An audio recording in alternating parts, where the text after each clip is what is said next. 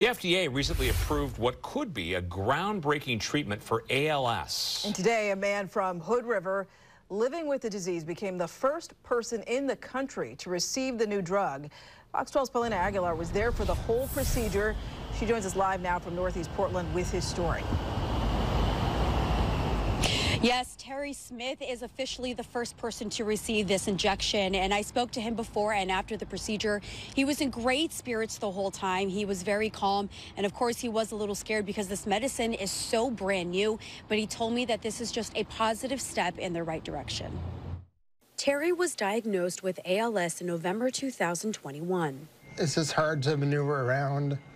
My walking has decreased quite a bit. You see people just walking now and stuff, and you kind of envy that. Terry is part of the 10% of those with ALS with a specific genetic component, and he's part of the 2% that have a specific gene mutation, making him qualified to receive the very first injection of Qalsody, a medicine that could slow down the progression of ALS. It's more positive to me than a negative.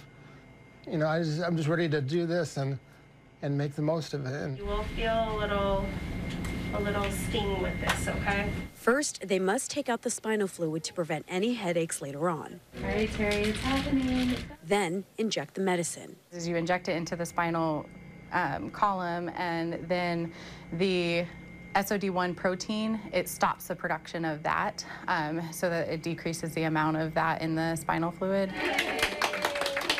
Feeling good, feeling good. Oh, it's amazing. It's just, I feel so honored, really, you know. I know there's been a lot of test trials that have gone on to get to this point. And Providence hopes to see a positive change in his next checkup. If we were to look at the spinal fluid itself, we would see that the SOD1 protein and the neurofilament concentration were both lower. Though there is no cure for ALS, this is a step in the right direction. And I really have faith in the science of it all, and I'm willing to take that chance to see what happens. And this medicine will buy him more time with his family. I have an RV that I've been traveling around in and stuff, because I'm not going to allow ALS to stop my life. What are some of your summer plans for next year, your bucket lists?